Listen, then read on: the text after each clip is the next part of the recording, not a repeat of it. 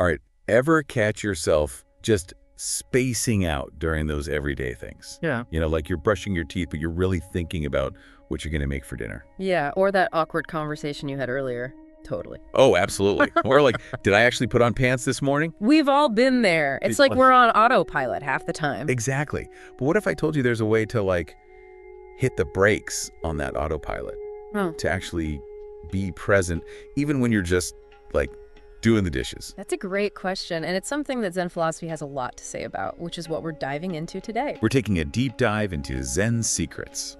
This book is all about finding peace and meaning in everyday stuff, the things we usually just rush through. So we're talking about mindfulness, right? But like in a practical way. Exactly. It's not some esoteric thing. It's about bringing awareness to even the most mundane tasks, like brushing your teeth. Okay, because I'll be honest, I don't usually associate brushing my teeth with like inner peace. Right, but that's exactly the point. The book talks about approaching each moment with a beginner's mind, like you're experiencing it for the first time. So instead of just scrubbing away on autopilot, I should be like, wow, fascinating teeth, look at that plaque go.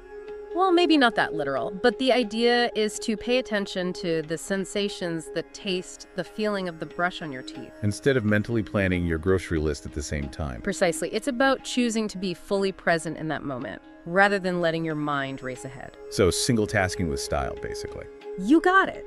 And the source makes a bold claim here. It asks, what if the secret to a happier life is simply paying attention to every little thing you do? Okay, that's pretty big if, but I'm intrigued. It might sound too good to be true, but there's a lot of research that backs it up.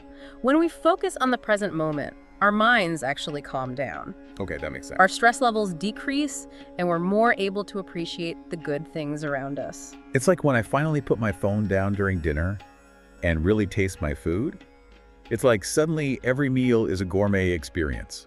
Or, well, at least more enjoyable. That's a great example. And it highlights something important. Mindfulness isn't about forcing happiness or pretending everything is perfect. So it's not like this magical way to make all your problems disappear? Right. It's about acknowledging all of our experiences, the good, the bad, and the in-between, without getting swept away by them. Okay, so how do we actually do this mindful living thing? Because let's be real, life gets busy, and I can barely remember where I put my keys, let alone achieve perfect Zen every moment. You don't need to be perfectly Zen. It's about finding those little moments throughout the day. The book actually talks about Zen walking. Wait, so there's a special way to walk now. Do I need new shoes? No special equipment required. It's simply the practice of turning your walk into a meditation. Okay, I can walk, and I can sometimes meditate, so I'm listening. Feel your feet hitting the ground. Notice the rhythm of your breath, the wind on your skin. It's about bringing awareness to those sensations. Like a walking meditation. Yes. And you can do this with other everyday things too, like eating. Oh yeah, mindful eating, I've heard of that. Notice the colors, the textures, the aromas of your food before you even take a bite. I do love a good aroma. Chew slowly, savor the flavors.